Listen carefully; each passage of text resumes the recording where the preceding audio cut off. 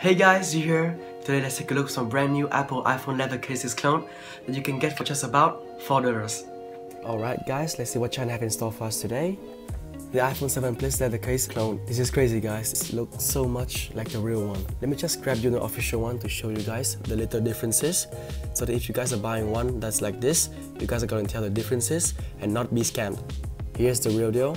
And here's the fake one. So let's take a closer look at this camera holes. On the fake one, there is this black plastic edge, and on the other one doesn't.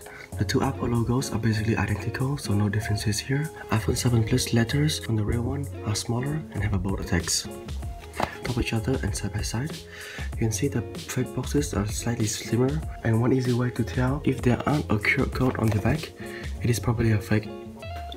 Popping it up, and wow guys, this is the Apple iPhone leather case clone. I'm just gonna go ahead and say this. These guys really went above and beyond. Holding it in your hands, it feels soft, premium, and high quality.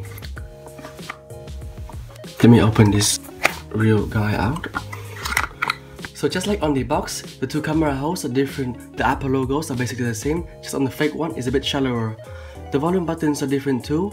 On the real one, it have a metal finish, and on the fake one doesn't. The biggest differences here are on the back. Rub your fingers around and you can definitely feel the high quality. The leather are soft and comfortable, and on this one it just feels cheap. The iPhone letters are much bigger without a natural leather logo. Putting on the clone case on my iPhone, as you guys can see, it does cover it correctly, but if I ever drop my phone, I doubt that it will protect as good as the Apple case. Alright guys, so that's the Apple iPhone leather cases clone. So damn good that you can barely tell the differences from the real one. So for the price, this is ridiculously good, but nothing compared to the real one. So if you guys want to buy a real one, look out for those little differences that I have listed.